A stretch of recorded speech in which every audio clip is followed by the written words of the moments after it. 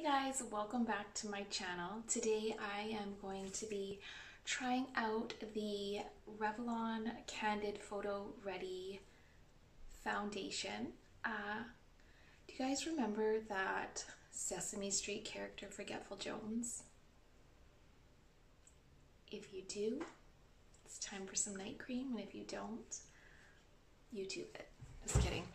I feel like I forgot to do an intro for this video. I forgot to do a wear test, and then I did it the next couple days afterwards. Anyways, whatever, this video is going to be a mess. But I tried out the, it says new, so new foundation. I'm wearing it today. I really like it. I got it in the color 310 Butterscotch. It says medium buildable coverage. I would agree to those claims. I probably would get it in a lighter color. I think it was a little bit too dark for my skin tone, but I do wear a lot of self-tanners, so I feel like I can make it work. If you guys haven't already, it would be so amazing if you could subscribe to my channel. And if you want to see the look that I did with the foundation, it's not this one, but if you guys want to see the video, then just keep watching. I'm gonna go in with the foundation.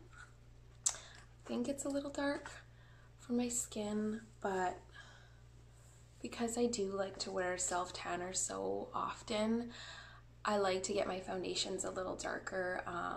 When I'm not wearing self-tanner, then I'll just use like a tinted moisturizer or something, but I do like a darker foundation, and I'll drag it all down my neck so I'm not too not matching. So I'm just gonna squeeze some out on my hand, and I find it comes out, it kind of has, it's not too much of a warm color, like, which is good. So when I have self-tanner on and it's very golden, you know, that orangey undertone that a self-tanner has, this is nice because it has a more natural color. So I feel like it kind of balances out the warmth in my skin and just makes a nice skin tone. And I find that, so what really intrigued me to buy it? Well, I saw someone testing it out on YouTube. I think it was Shan XO, I don't know. I saw her testing it out, and when I swatched it on my hand at the grocery store and then was rubbing my hand afterwards, it just felt so soft, like just so smooth. So I really wanted to test it out.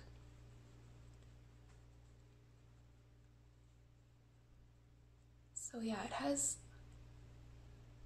a nice medium light coverage, and it's not too dewy, it's not too matte. It's a really nice in-between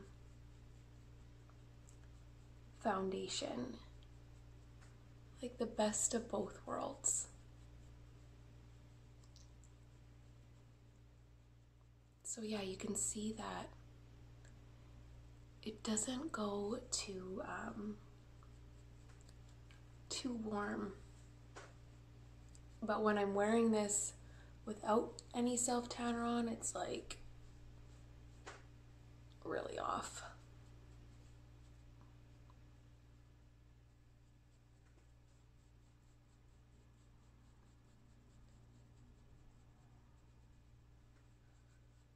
But I feel like I did kind of give one too many squirts with the self-tanner on my face the other day, so my face is feeling a little dark.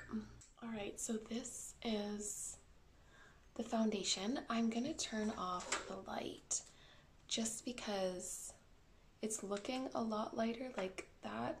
It's actually, my face looks actually a lot darker than it is. I'll turn the light back on because that looks nicer, but it does say photo ready on it, and I feel like it's definitely a foundation, a great foundation for like video and pictures and stuff. Like it just gives such a nice finish. So I'm going to continue with my makeup. I'm going to do the Instant Age Rewind by Maybelline for my concealer.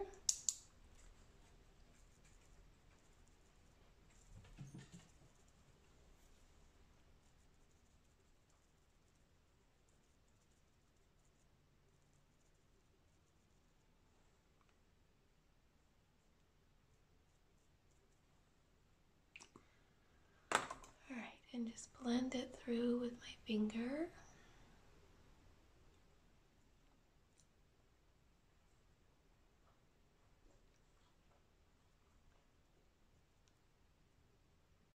Now I'm going to go in with my Tantour Huda Beauty in the color Light, and I'm just going to bring that down my neck to darken, and I'm just going to do a little bit of contour today, just because my skin already looks really tan, so.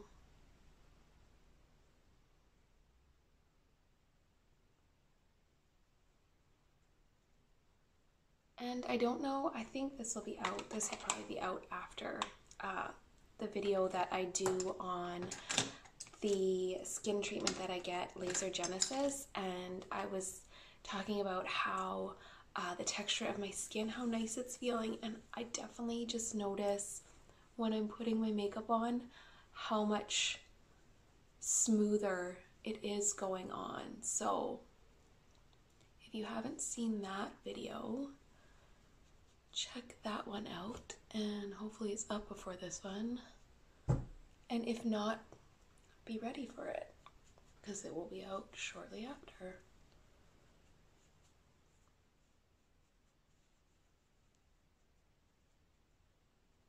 Okay, and now I'm going to set my under eye and jawline with the Kat Von D Lock-It Setting Powder.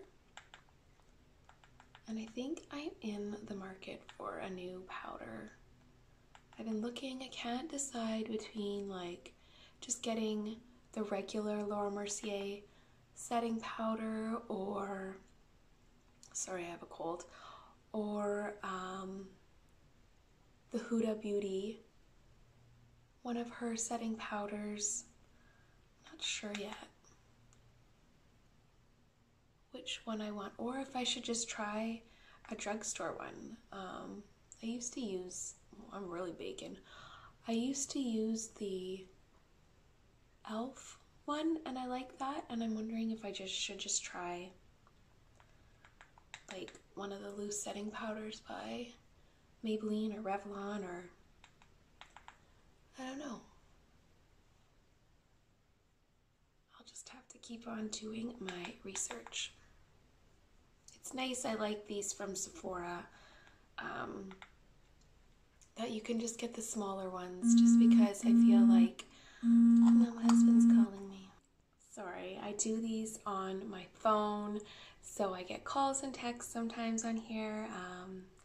I will upgrade to a camera once I feel like, you know, this is something I'm going to continue doing and I'm doing really well at it. So right now I'm just going with the camera, or the phone camera, so bear with me there.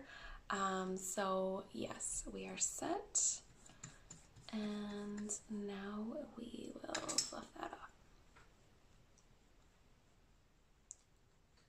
So I'm just going to keep it simple with the rest of my face for today, and I'm just going to go in with the Pixi Summertime Bronzer for the rest of my face, just because it has like a really nice glow to it, and instead of going with a blush and a highlighter, I will just do this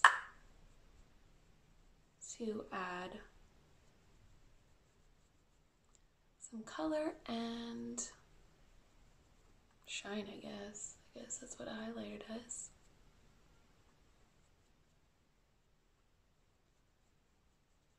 Add it down my neck. For my eyes, I'm going to keep it really simple. I'm going to go in with the Pixi Mixed Metals palette, and all I'm going to use is this gold shade right here, kind of tie in with my sweater and fall, and I'm just going to sweep that all over the eyelid.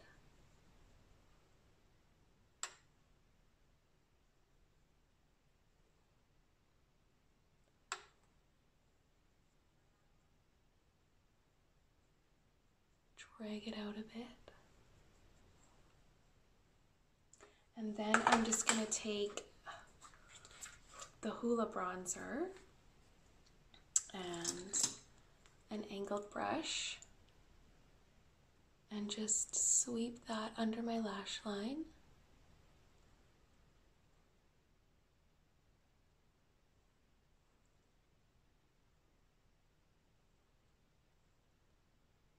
And then drag it out a little bit as well.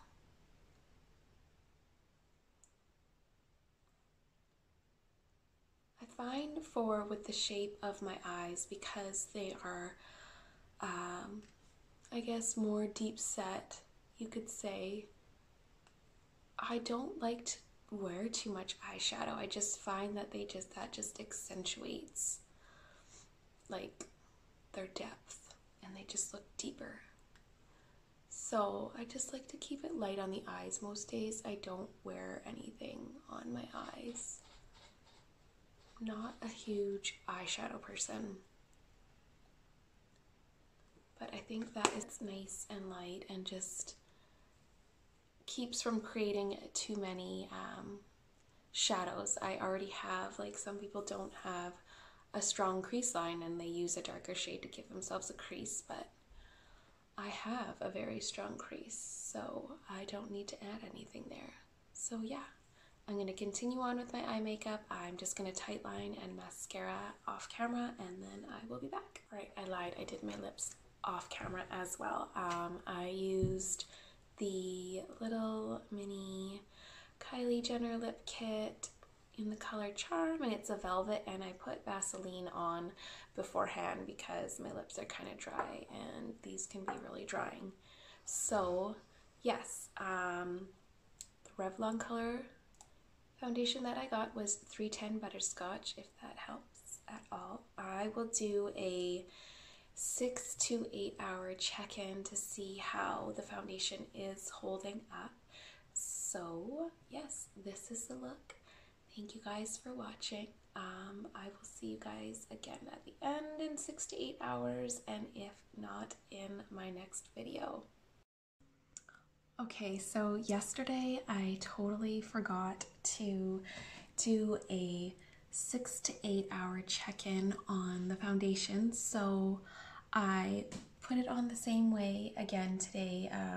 Just kind of switched up my eye makeup and lip makeup a bit, but I put the foundation on the same, so I will check in later on in the day to see how it is holding up.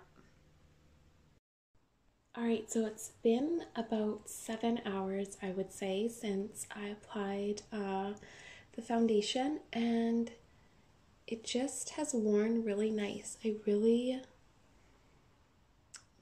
love the finish on it. It's just such a creamy, in-between matte and dewy finish, and I think that's my favorite part about it. So yes, this is the wear test. This is how my skin looks 7 hours later. Thank you guys for watching the video, and I will see you guys again soon.